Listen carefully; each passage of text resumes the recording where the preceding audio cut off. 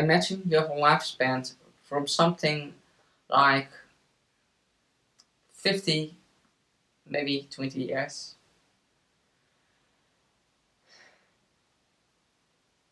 With somebody,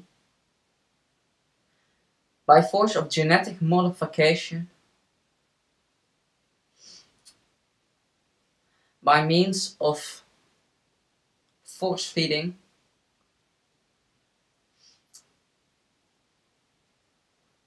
that you force to grow to adulthood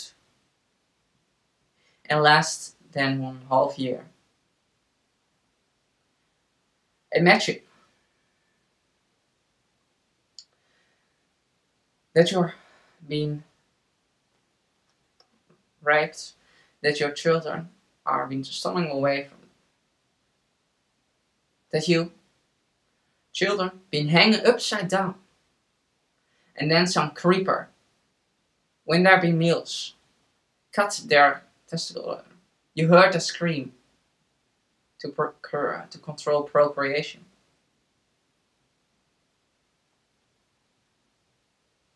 Well, it's out anesthesia.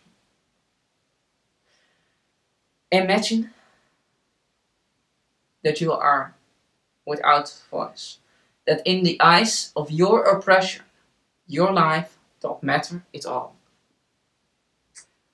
That you are meaningless, that they can do with their want with you and how they please.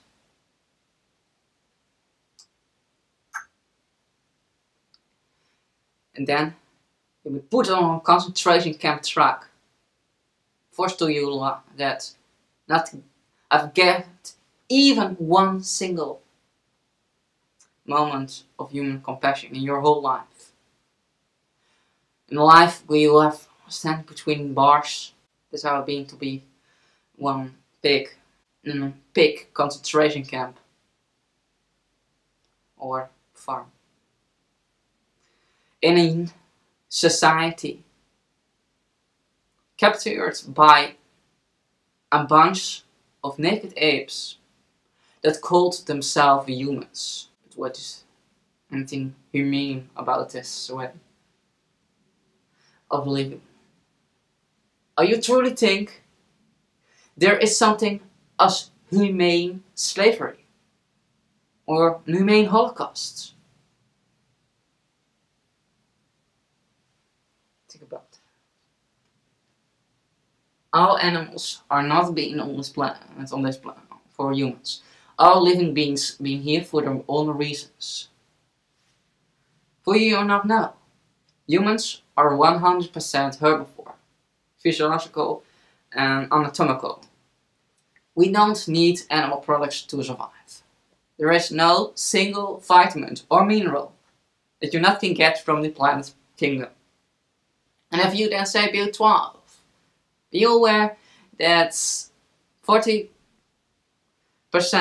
of the US population have a vitamin B12 deficiency. If only 1, maybe 2% of the US population is vegan, how can that be a vegan issue? This is a problem because of humans' obsession with being extremely clean all the time. Because then we destroy all the vitamin B12 on the vegetables and in the ground where we get our plants products from, and that we clean it extremely, and that we been obsessed by any bacteria.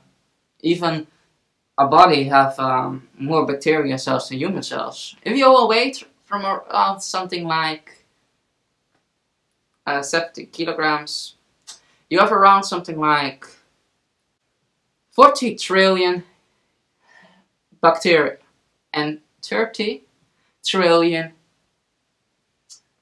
you guessed it, human cells. There are around something like 700 to 1,000 types of bacteria in the human organism. The human symbiote I say symbiote, because so much people think that there are individuals. There's also a delusion. You are not an individual.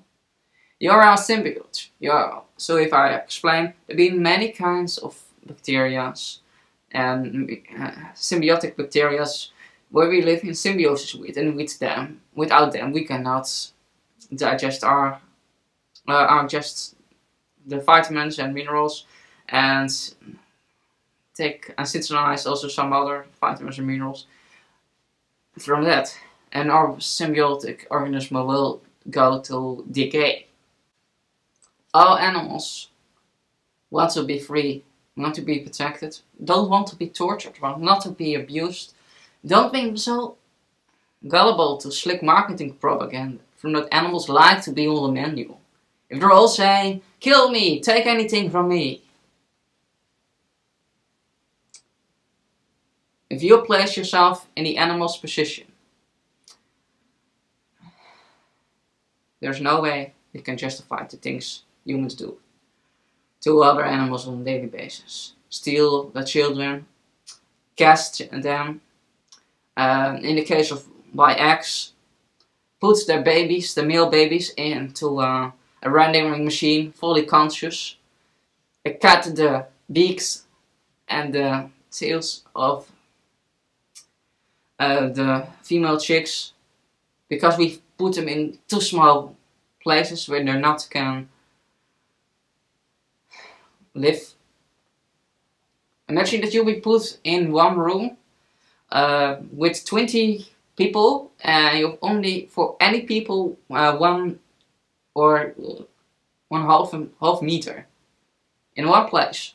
20 people with spaces that is just big enough that you can put your hand out of your space. Yes, that you only can do this, but and you will not attack somebody or touch somebody.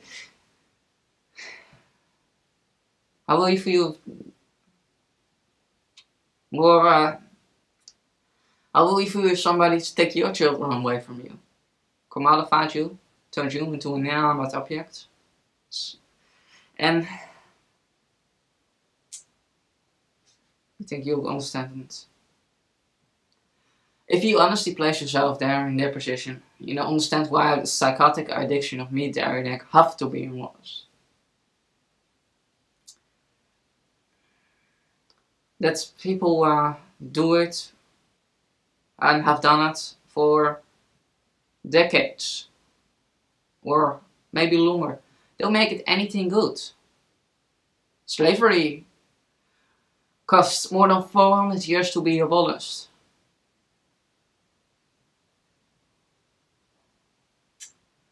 Another 100 years after that, women get rights. And now homosexuals can finally marry in the psychotic system of marrying of the white man in America and Europe, of the white middle class and elite heterosex men.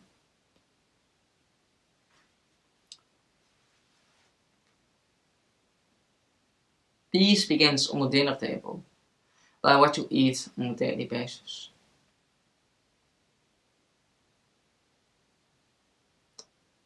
Awaken humans. How can you ask for something that you are not willing to give? That's a violation. You don't deserve rights when somebody else has not. That's a violation.